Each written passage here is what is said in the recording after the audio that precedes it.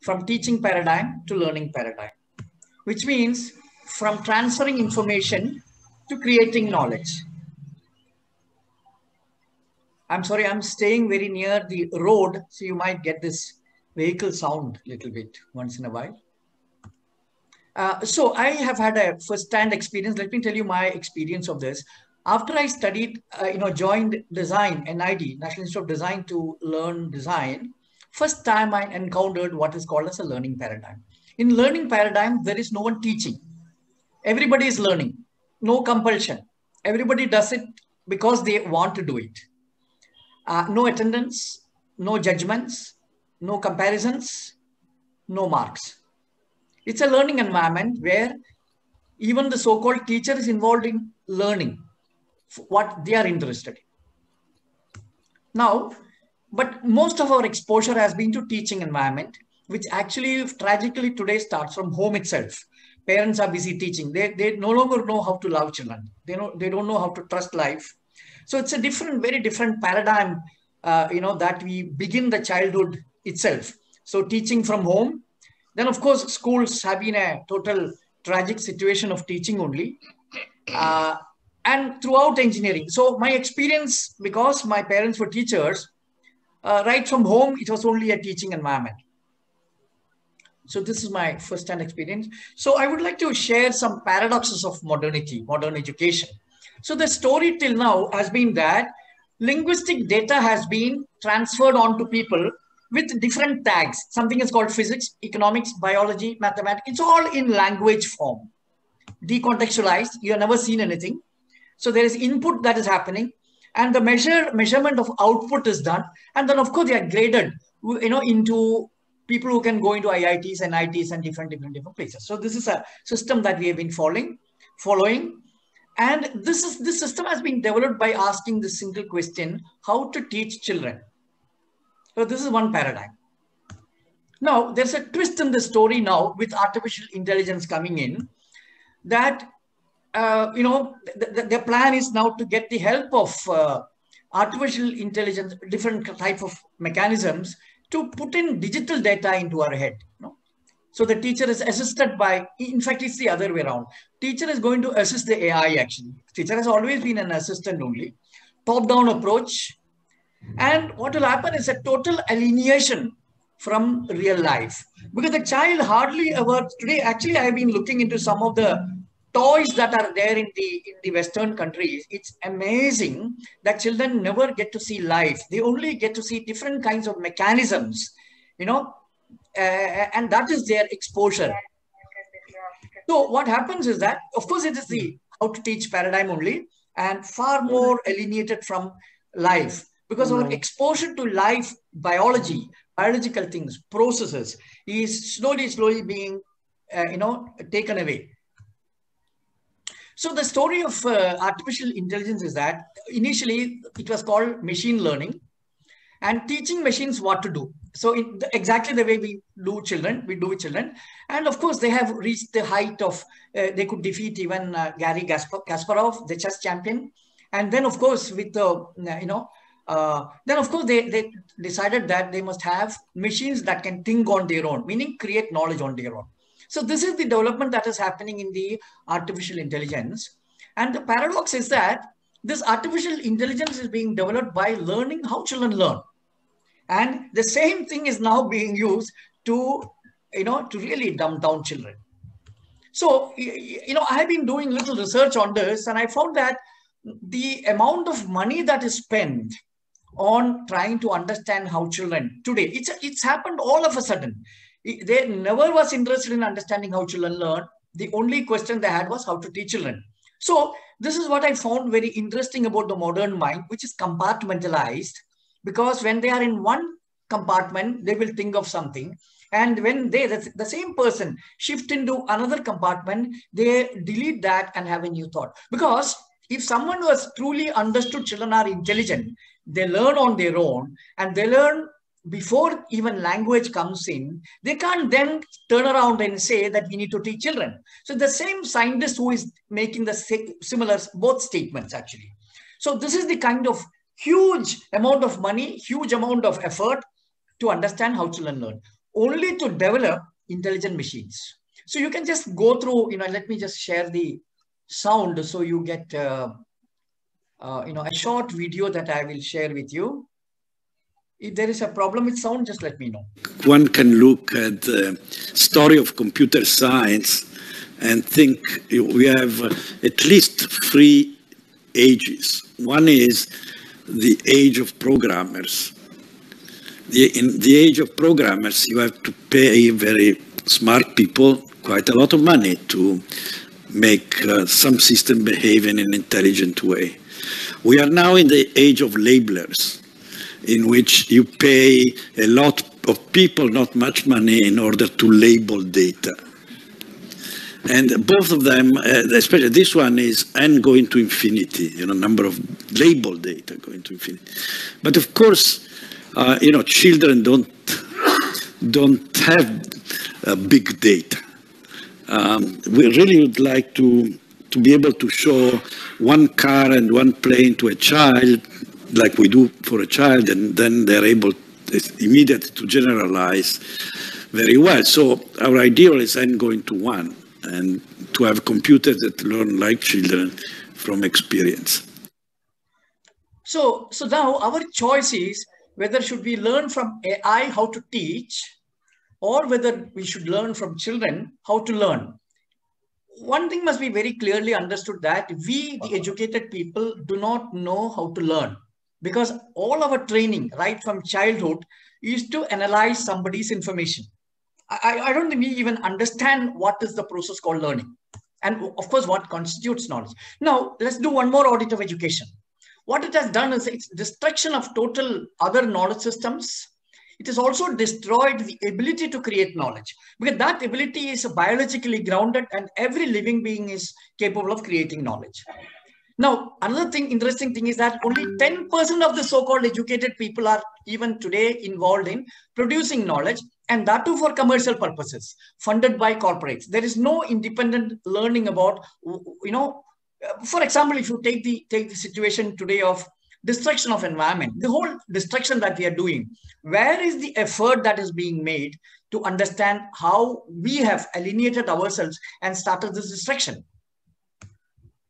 And of course, total absence of existential sustainable knowledge for the well-being of life. So this is what has happened: total alienation, destruction of sensitivity. And another very important thing is the subtlety that is totally missed out in the modern context, actually. So the other biggest paradox I find is that we call this the scientific times, but our life, if you look at, we are leading most unscientific life, with the existential loss of existential knowledge of how to even parent. Now, this is the where we have reached, that we don't even know how to look after our children. So the biggest crime against children is that we are treating them as idiots. And through teaching, by simplifying ABCD, miniaturizing the real world through toys, distorting through cartoons, and the silly stories. Now everybody is wanting to talk to children, and we are belittling children by this process. Whereas children are naturally equipped to learn the real world as it is, which means their content always remains the same. It's the real world they are trying to understand, but they are equipped by nature to simplify it on their own and then understand the complexity. So their content never changes. Unlike in our school system, every year, every day there is a change of content. No, their content don't change. Their content is what they are experiencing every day. But they are fine-tuning and understanding the complexity of that. And that's actually the process that actually children use. So clearly there are two paradigms. One is how to teach children, which of course starts with the deficit syndrome. Children doesn't know anything. And the second paradigm is how children learn. It starts with the completeness syndrome, meaning children are perfectly fine. What they need is a space for them to awaken to their completeness. And the issue that we must understand is that the moment we put a question, that question will dictate the answer. So our question, how to teach children, led us to inquire what to teach, when to teach, how much to teach, how to test, how often. All these questions that today we have is based on one question, that how do we teach children?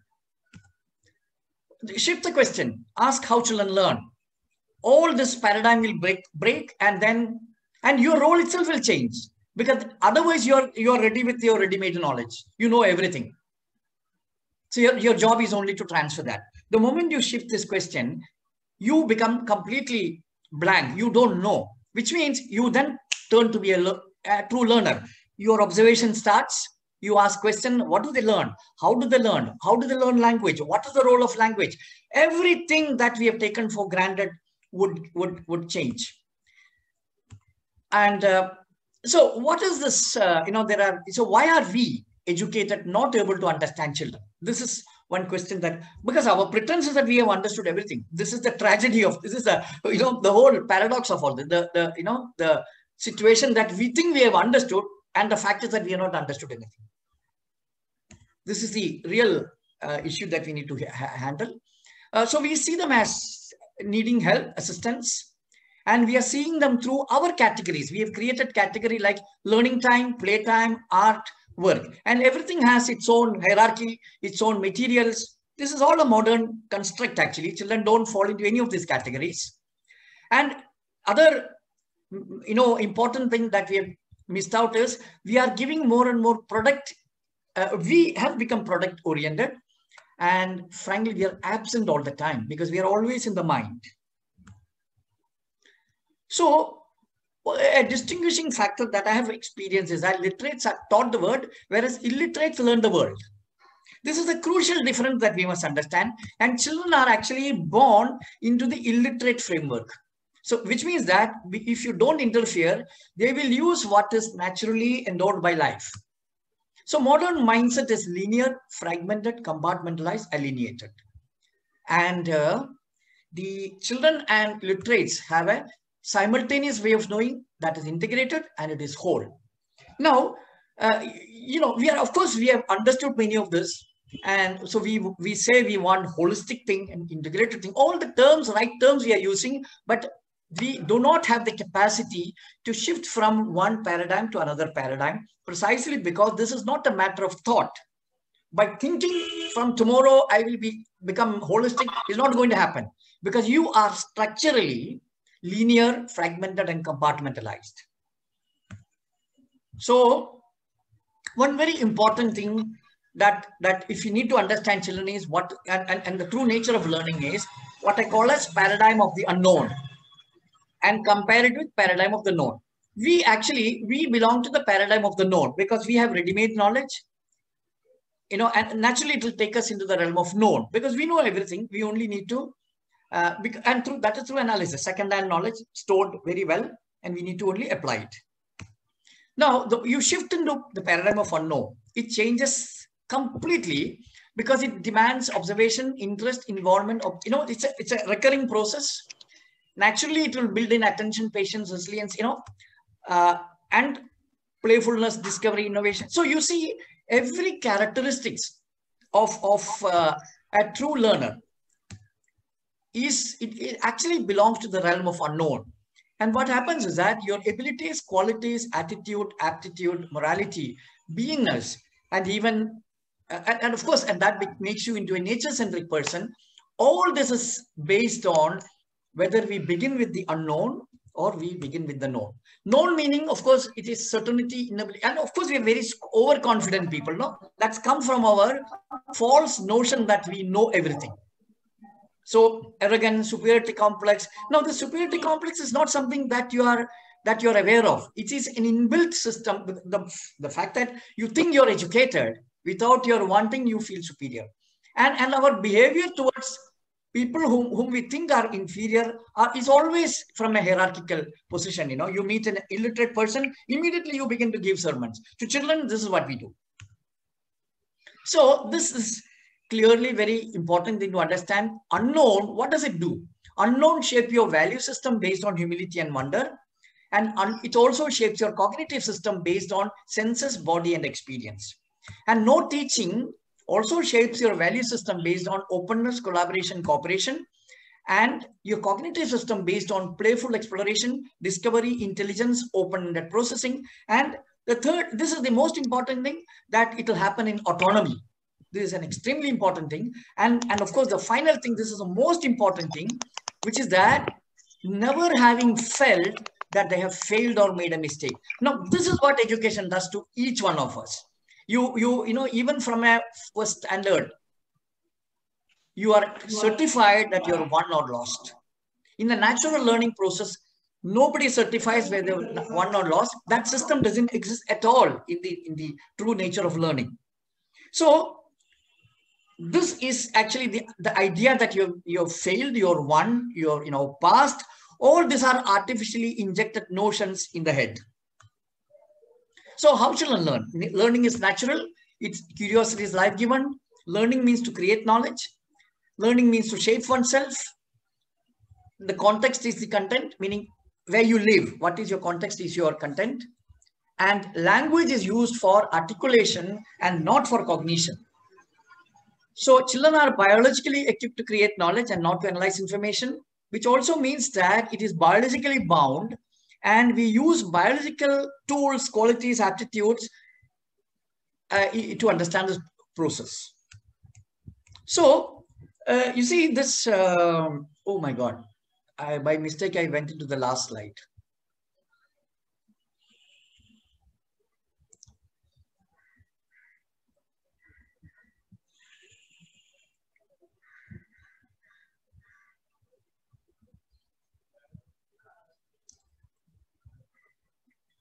This is, yes, okay. So why dictate the purpose? Why do we learn? What is the content and how is the process? So why children learn? It's not children's any egoistic idea. Life is learning. Learning, really living is about learning only. There's nothing else that every living being is doing. And it is to sustain life. And if you look around, you will find that the only activity that the life is attempting to do is to sustain life. And it's only the modern human beings who have stepped out of this process, actually, because they have completely mistaken the idea that why are we learning, So these are all life-given, as I told earlier. And so one very important thing that must be understood about the human being is that even though we have a huge potential, and we also claim to be most intelligent. Well, I don't make these kind of comparisons at all because I don't think it can be compared at all. But there is one important thing that we need to understand, that in the earlier stages of, during childhood, we are extremely helpless, totally vulnerable, and totally dependent on the external condition. And even our ability to walk should not be taken for granted. It should be, it's only a potential and it has to be drawn out. Now, the case of feral children clearly point out this fact that the first child that you see was looked after by dogs. So her whole behavior was dog-like. The second one was looked after by monkey. And the third one, if you see the way the hand is kept, he was living with hens. So he became hen-like. He was eating with lips as if it was a beak. So the one important thing is that children absorb, observe, absorb, and imbibe. They become that. So that has to be very, very clearly understood. So the context is extremely important. We become what we experience. So this is a very interesting experiment that took place in 1930s. They adopted a baby chimp for their child, but they had to remove the chimp soon because the child was behaving like the chimp. So how children learn? How do they develop their qualities and the processes? So senses are the most important tool that we have. It is through senses that we build our cognitive foundation. Senses give, because initially it's only through senses that even if the mother says whatever, the child only hears the sound. The child doesn't hear the meaning at all.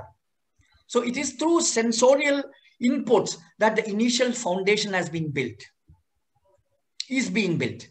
So observation of all senses. Now you can see that the child is constantly observing.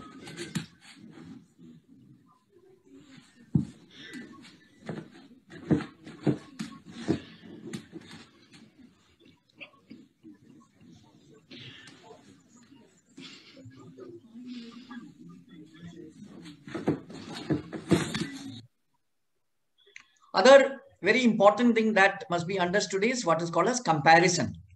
So please look at the, what the child in the front is doing, how he is comparing the feet. This is an extremely important video because this is the crux of learning.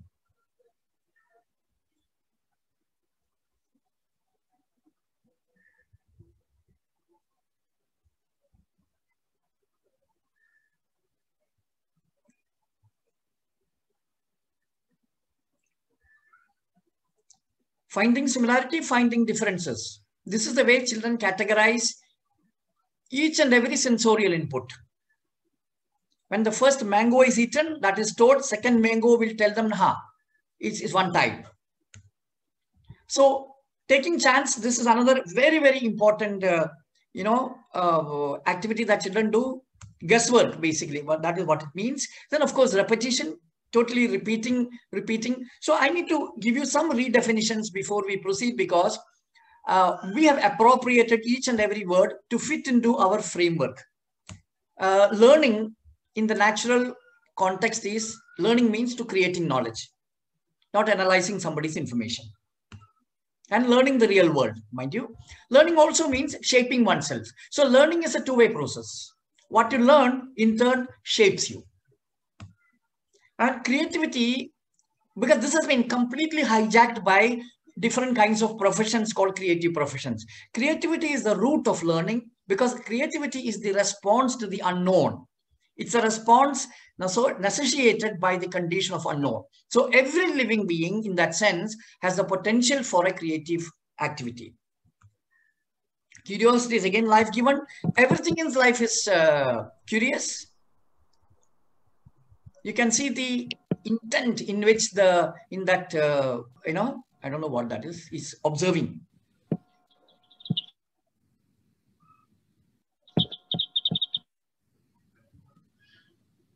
Look, so questioning is not a, see, the shift that we need to make is from our linguistic understanding of things into experiential understanding of things. So questioning for a small child has nothing to do with using language. It is actually, the question and answer is held within the realm of experience itself. And play, a totally mistaken idea, because today now everyone is talking about playfulness without understanding anything about that. So look at this. The child was eating a coconut piece, took a bite, and immediately remembered the Nandi bull. So first comparison was with the horn, and the second comparison, immediately he changed it to the half moon. So look at the way the child immediately recollected similar things, yet in a very, very different, thing altogether. So this is the speciality of children, to find certain similarities, even though they are fundamentally very different things, So, and this is precisely the principle by which children develop toys. So toys are even more dangerous than schools and teaching. So play is actually the reenactment of experience. First of all, children experience the world playfully, and then they reenact the experience. This is what we think is play. Of course, various names are given. Toy is the object that is used as props in the reenactment of experience. So this child, that wooden thing is a child for some time. It became a bus. It became something else. It is used for sitting. So many different purposes, the same object. So this is the flexibility that the child minds have. So ready-made toys are more dangerous. Toy is actually a process, an object in the process of, experience. So body itself is used as a toy. I'm sure you must have observed how children use their palm as mobile phone. And in case anybody is able to take a photograph of this, please send it to me. A child using the palm as mobile phone. Or the body is used in many, many different ways. I'm sure you must have all done body as a vehicle that you go around going around, So body itself become a toy. Nature as toy. Any object that nature gets. So it's actually exploring the world and understanding the world. It happens simultaneously. Any object as toy. Now this stick is a toy. This is his vehicle. A chappal. So children doesn't have any distinction between toy and non-toy. This has to be very clearly understood, that because this is the first damage that you do to children, especially the rattle that you give. People think that unless rattle is given, children's senses don't function. It's a tragedy of modern minds, actually. Oh, imagination, another totally misunderstood idea. Because see, what we educated people have is what is called as imaginary imagination, because we read and make some guesses and create images. For a child, imagination comes from concrete experience. They imagine the stone to be their child. This is imagination. A simple two combs are put together and his aeroplane is ready. This is imagination. So there is a real image, real thing about which imagination is done, in real concrete terms. This is imagination. We only know all these things that we talk about, whether it is reflection, imagination, abstraction. Abstraction, I don't think even people know what that actually means. Anyway, other things are all in the realm of language. So look at this: process orientation, creation of knowledge, presence all the time, and they're dealing with quality. Whereas us, we are totally in the product orientation. Product orientation means we are dealing with knowledge as a product. We are never in the process of creating knowledge. So naturally, we are believers of knowledge, even though we may call ourselves scientists, scientific and all that. Basically, what we are doing is believing in science. This is also known as scientism. Belief in science is called scientism, and most educated are basically a new religion called scientism. And we are, of course, in absence, and we are dealing with quantity all the time. That's why we want to quantify everything all the time. And natural pedagogy. Now, this is very important for new parents to understand what is called natural pedagogy, because everybody is interested in teaching a child. Teaching without teaching. I call this teaching without teaching. Now, look at this interesting video. What is that grandfather doing? He is doing things that he wants to do, not with an intention of teaching. Even the very intention of teaching is dangerous for a child. You lead your authentic lives. You do what you need to do. Children will pick up. Look at the child. The child is observing and learning. That old man is not once worried whether the child will learn or not. So this is basically the principle of learning. Child is a learner. In nature, there is only learning. Teaching happens very rarely, once in a while,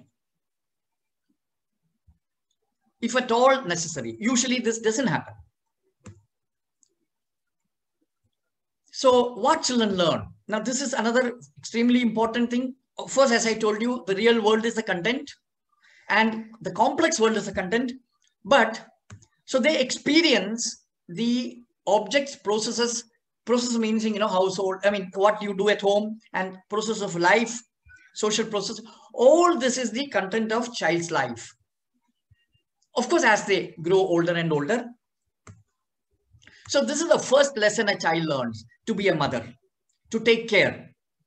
And this first lessons are what we are now taking away from children. Children actually should be grounded in autonomy, in respecting life, in love, in care, not in the silly idea of knowledge.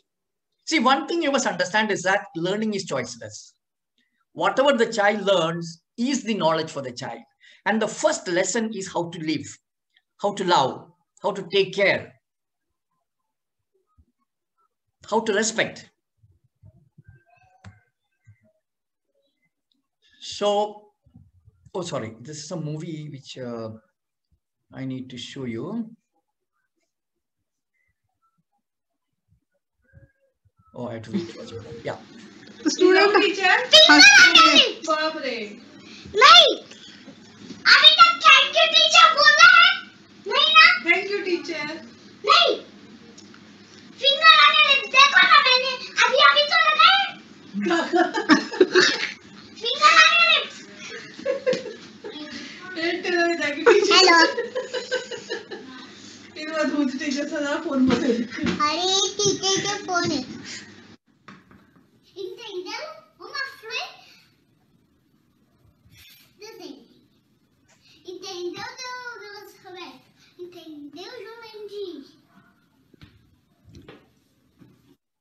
So this is very interesting that once children get exposed to the idea of teaching, they imbibe how to be a teacher. And what is interesting is that they come wherever possible, they start reenacting and absorbing and imbibing and becoming a teacher. So it doesn't matter whether they have, what kind of children they, students they have. So in this case, she has put two of her cats. And we also had noticed once that this child was actually teaching the dots that are in front. Look at the arrangement, a classroom-like arrangement that she saw, and immediately converted that into her classroom. So this is so interesting that, of course, it's a mind-blowing idea that how children are able to immediately make use of a situation, but also think that what has she learned from that? Now, look at this. Look at the body language of that child. No, so this is actually what we learn. So you must understand that our body, our senses, learn, imbibe everything in experience. So what school does is to create a fragmented person in which the mind is involved in the language that the teacher is telling, where the body is experiencing, meaning emotion, senses, all that experiencing the teacher. So what is she picked up? She's picked up the behavioral aspects of the teacher, the authority, the teaching mind. So naturally what children learn is various attributes of phenomena, which means the form, function, process, material, structure, relationship, context. So what actually this means is that, now let me just show you this mouse, this as a form. It looks like something. You can, of course, it's like a rat, a mouse. It looks like something, which means it is a form, it is a function. You do something with that. There's a process by which it's made. There are materials.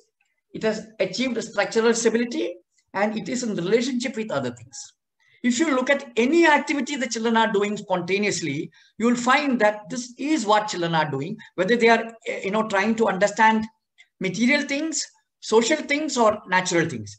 Everything you will be able to understand. They're trying to understand what life is all about. This is the only thing that the child is wanting to understand. So form mean, size, color, other attributes. How does it feel? Sensation, texture, temperature. How does it behave? What is the property, softness, and things like that? So form. Now this, I'm sure most of you in your childhood must have kept the book like this, kept it like this, and either called it a tent or a house or something like that. Other thing you must have done is you must have placed a bedsheet over a table and called it a house. Now, so these children are near flats, so the complexity of their building has gone up. Now this is even more complex. So this is a fantastic activity I had showed. This is the the bazaar, the market, vegetable market, and what was interesting was that most of the things they have used were looking very similar in shape of in size, in form to the object.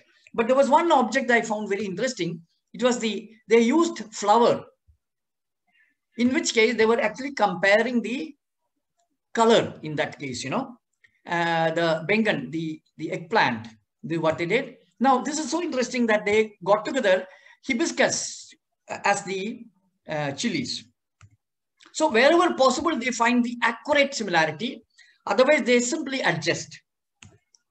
So function is that this is what I was telling, that we must have all done this, put a bedsheet over a table. And so in this case, our preoccupation is with the contained space, because that is the function of the house, to offer a contained space. So children recreate contained space, and that becomes their point of exploration.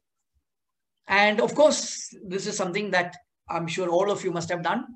Process is process of making.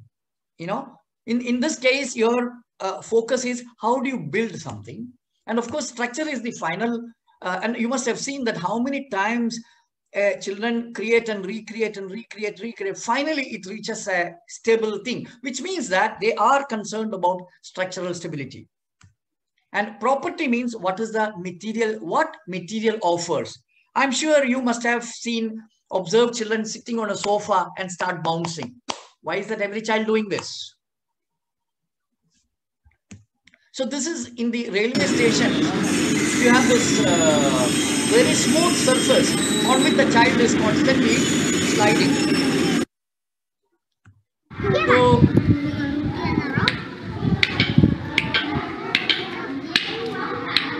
natural exploration of senses.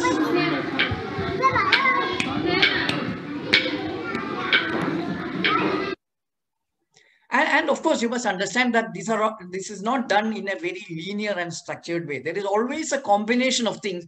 So I found this very interesting, this particular thing in which he has achieved all the four, material is explored, the structure is explored, process is done, and of course, the function is explored, So one important principle is that they experience the whole, explore the parts, and natural synthesis will happen. Now, this is an area that needs far more work. I have only begun to look at that. So in this, I feel that, take a look at this. See whether the child is creating knowledge. I'm sure she is not taught by her parents how to do this.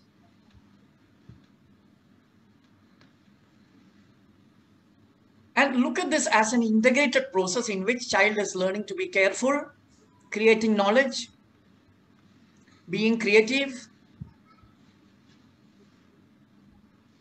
being flexible, like a scientist trying out.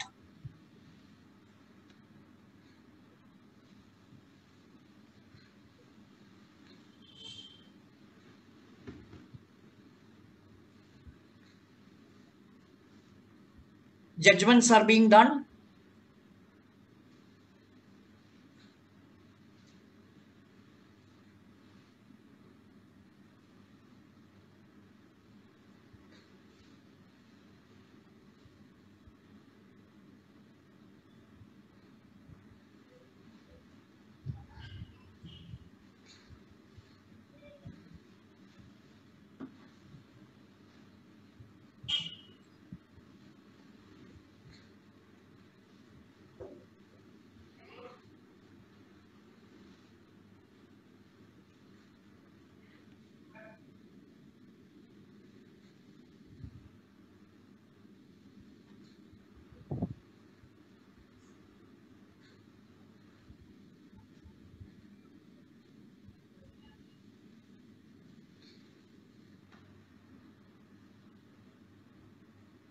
Get on fast. I have to move.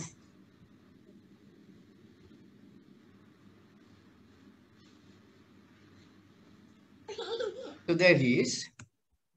So basically, we need to understand that why, what, how are the fundamental questions around which knowledge gets created. Where and when are the context. And I also feel that there is something called inherent attentions within us, because our first engagement is always in response to the question, what is happening? Because this question, what is happening, is what actually immediately triggers the senses to, be alert. It begins to hear a sound, immediately the, observation happens. And the first, and if you pay more and more attention to what is happening, slowly the how gets opened up. Why is more hidden? Why requires far more involvement. And of course, in every of our engagement, all the three are, integrally present with maybe a certain amount of, what you call that, priority to certain things. And of course, this is the first level of knowledge.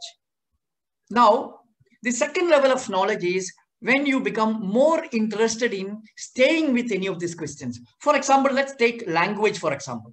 I'm sure for most people, grammar must have been the most boring subject, at least in the initial stages. One subject that was terrible, probably even more than mathematics. So, using this principle, what really happens actually? First thing, see, one thing that you must remember is that children in Bangalore slums learn 4 languages by the time they reach 4 years, with nobody teaching at all.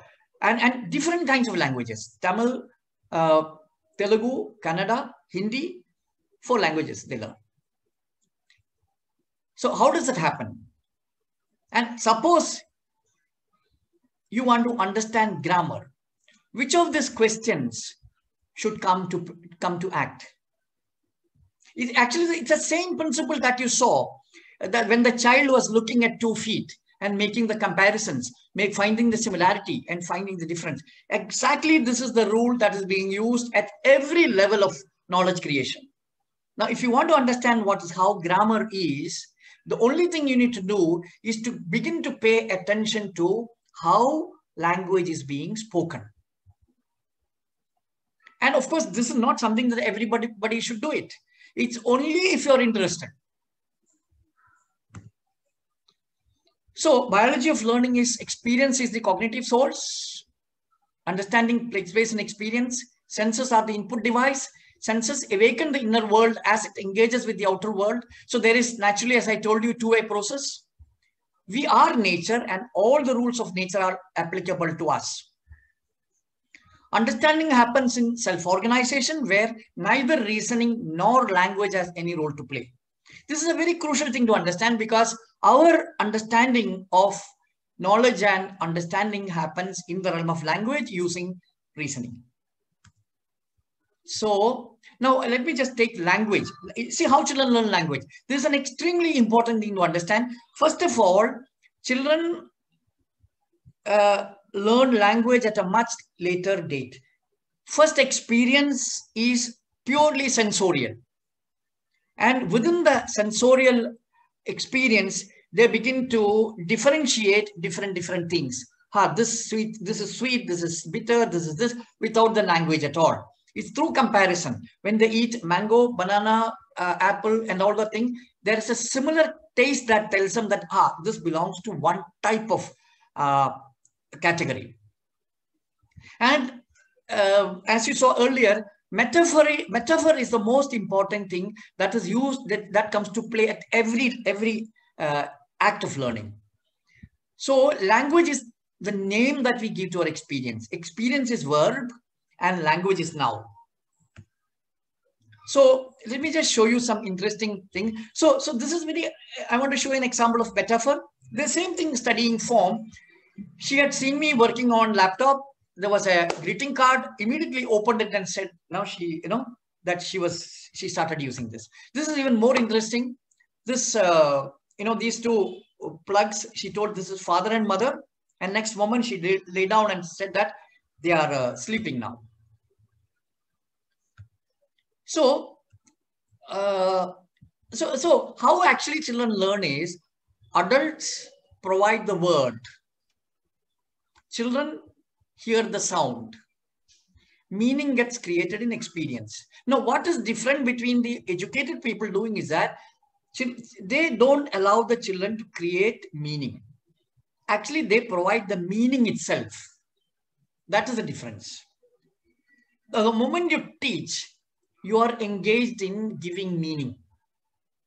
If you normally speak to a child, not to a child, even in your own conversation with other people, if you are very normal, children will learn each and every word from the context and they are able to connect the word and the word together. Experience. So this is a interesting example of how categories and this is get created. This child was 3-year-old, saw this peacock flying. Immediately she told this is a crow, because her first category of all flying ones are crows, because the first thing that the child saw was a crow. So everything that is flying she began to call them kaka. And interestingly, this peacock got down and started walking. Immediately she called the same peacock dog. That's very interesting, because for her all the walking ones are kutta. So this is the way children keep on creating categories, initially at a very, very small scale, and then slowly build on the category using all kinds of parameters, phenomena, attributes. So form is a very, very important thing. So initially the child used to call cats Mimi and dogs Cuckoo. And on seeing tiger, she called him Bada Mimi. And interesting was that the lion had two names because the face was like a cat and the body was like a dog. So the child would shift between these two. And as you can see, how slowly the categories gets built up, using sound, form, color, texture, various attributes. And of course, in terms of fruits and other food and all that, it will be taste, smell, all those kind of things. So categories are abstracted from experiences and they are arising from the sensory response of the body. And this process goes on before the child learns language, and language is only a convenient tool for identification and communication. You see that you can give mango any name you want, amchi, manga, menga, konga, kanga, you call anything. The taste is going to be the same. It's only the name that differs. So creation of language is through integration of the word and the word. This is a very crucial thing to understand, that the word and the world, the child integrates if you don't interfere. So every activity a child does is cognitive activity. So initial experiences are playful, like when they eat food, you will see any activity the child does is playful. Then that leads to recreating experiences in the real world, which is called as play and toys. And the third is actually recreating experience in two-dimensional space drawing. So now drawing is a very, very important thing to understand, because you see the two-dimensional space that is being provided today is very new in our history of humankind. It is only after the printing press came in that two-dimensional space became more commonly available to all the people. So drawing, in none of the villages, you will not find any non-literate people engaged in drawing. Drawing is done only by communities who are involved in drawing, for like Chitrakars. So Chitrakar community, or in the Madhubani context, the children would be drawing. That is because the parents are drawing. But in none of the other communities, for example, you take potters, you will not find a potter child sitting and drawing anything. So drawing itself as an act which is two-dimensional in nature is something that is new, and it has to be understood how children adapt to this. So drawing, so what I would like to say is that we have done a fantastic study of children's drawing. From thousands of drawing, we have studied what is the nature of drawing. And we found that drawing it actually resembles the developmental stages in every other things in what we do, like talking, walking, or any kind of stability, bodily stability.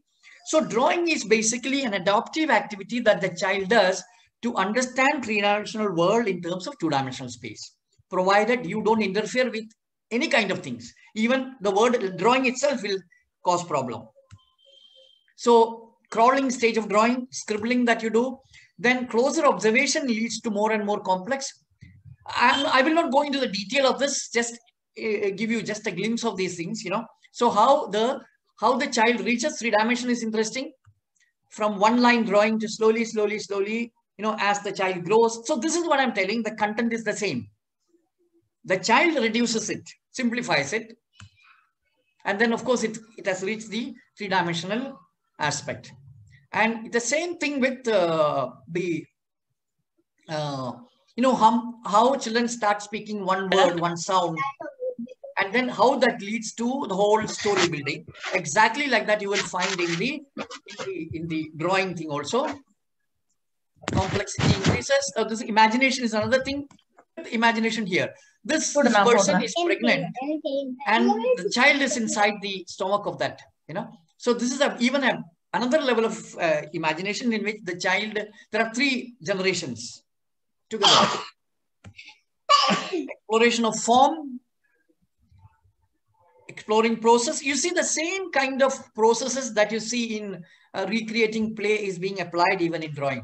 It's just that we have never paid attention to any of these things to understand why children do all kinds of activities. So my definition is that drawing is a process invented by children, adapted by children to make sense of the three-dimensional world in terms of two-dimensional space. It is not art. So you see, curiosity is life-given. It leads to observation, leads to exploration, leads to interest, attention, patience. Now, this is a ongoing circle where experience is the basis, recurring, refining, renewing. So let me also quickly talk to you about art. Urge for order is innate. So art again is a modern construct, completely misunderstood what is the role of beauty in life. Now please take a look at the child, that is the girl that is sitting there. See what she is doing.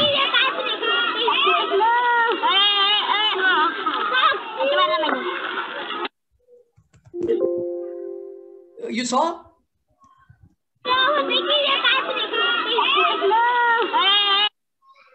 Oh, sorry. Sorry. Actually, this person, Janani, please close your mic, please. The little disturbance in what I was talking about. Sorry for that. Yeah. So please look at this once again. The girl.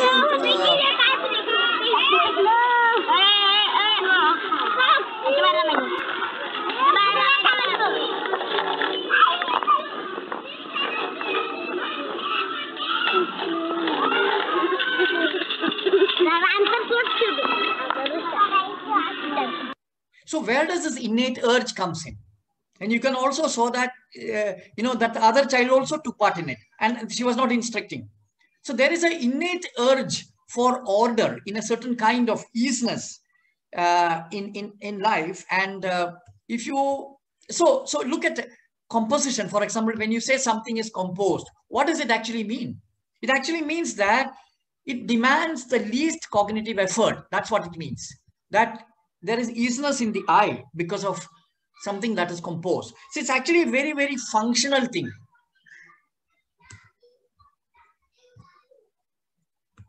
So again, look at this, achieving economy in action. This is what rhythm and body, it's not for doing dance at all.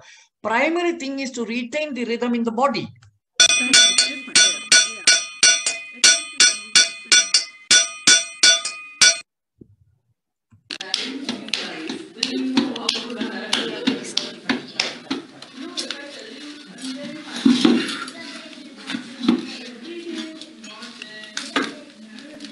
You can see at every stage, this rhythm, this beauty is maintained. And automatically, there is no intention to create beauty at all. This is to be understood.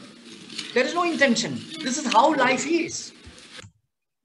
So art practiced by modernity is a construct of the mind. The notion of self-expression is just 100-year-old.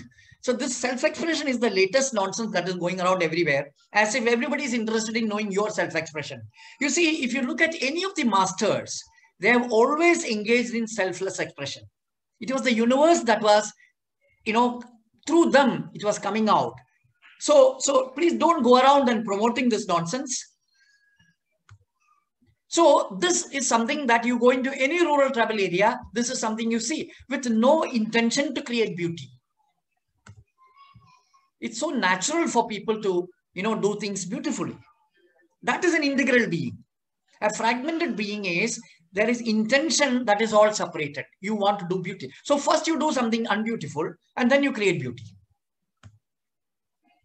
So this you find in every activity, not only in cooking, whatever they do. So aesthetics is one of the most misunderstood aspects of modernity because it's understood from a very psychological concept. It's basically rooted in our biology. Beauty is one of the fundamental aspects of life which ensures organic organization of life. It helps in external organization, internal organization. And beauty is that which enables us to be in communion with nature. So, making some conclusions that we have totally misunderstood children, play, toy, knowledge creation as a process, content of knowledge, role of experience, and role of language. Basically, it is about from conditioning, we must go into awakening. So how do we create conditions, physical conditions? Because in modernity, there is no physical condition that enables awakening. It's only for conditioning. So no miniaturized and distorted versions, mobile phones, screens, all kinds of screens, including books, are dangerous for children. They need to see the real world. See, the health, like if you don't eat good food, you don't have physical health. If you don't have good inputs, sensorial inputs, you don't have good psychological health. It's a very simple thing. So what should be the input of the child must see? Child must see life as it is happening around, the beautiful life that is happening around. This should be the input, not the miniaturized versions and all the silly toys, plastic things and the electronic thing that is happening all around us, even more dangerous actually. And everything should be accessible. Make your kitchen on the ground. Start using ground as the least furniture would be of great help. And get into processes. Stop using ready-made stuff. Cooking, get everything there and start cooking now. Even make sambar podi. Don't buy it. So kitchen going up is one of the major factors, and allow children to engage in every activity. Don't interfere with them.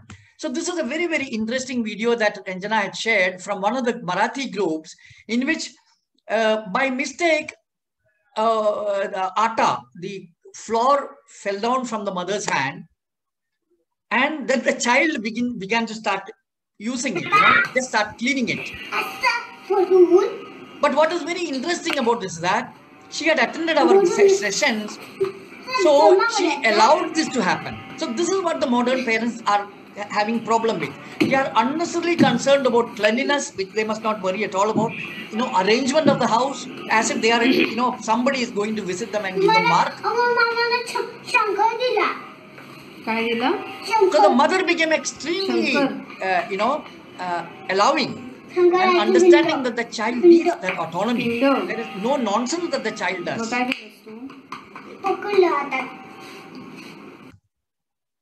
Creating psychological conditions means stop saying no to the child. Don't. Then never talk about shyness. No comparisons. All this language use is detrimental because everything the child is absorbing. When you say don't, the child is immediately, but the child gets angry for don't. Because see, curtailing of freedom is the most detrimental thing and the thing that we don't like at all. This is to be clearly understood. And of course, this is what it is actually. There is an inherent thing that within the tiny banyan seed is its potential to bloom to its immensity. There is no input that it requires to bloom to its full potential. Only existential conditions of freedom, trust, and unconditional love. This is the only thing that you need to give children, because nothing else actually you can give. This is a pretense. You can only damage what is given by life. That's only what you can do actually. And we are complete at every stage. This is to be again understood. I'm bringing it back again.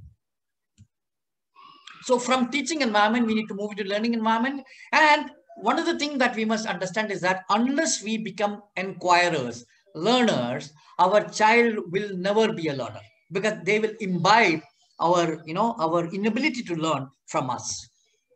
So the whole purpose of our foundation, which is existential knowledge foundation, has been to collaborate, come together and reinitiate inquiry in society, so that children have a different space altogether.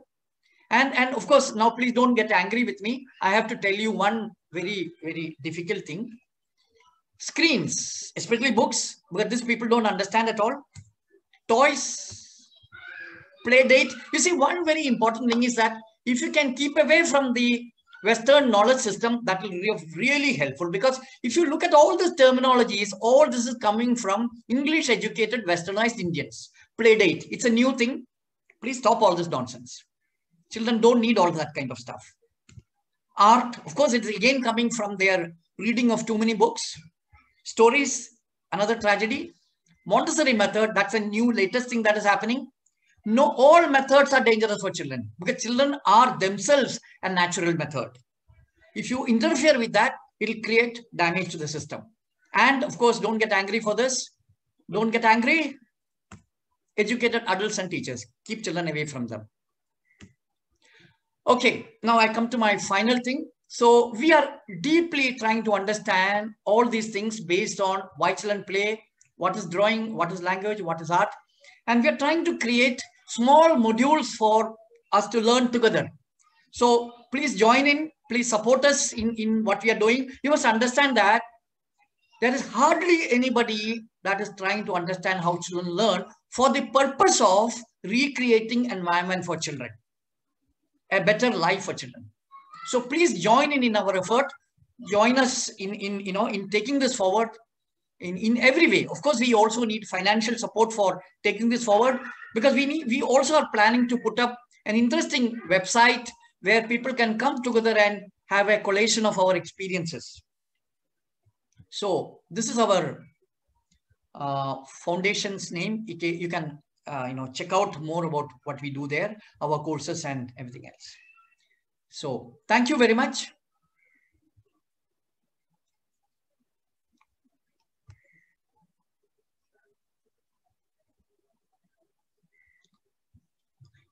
So we can spend some time if you have any, but some silence is also good. 2 minutes silence would be good. And then slowly you can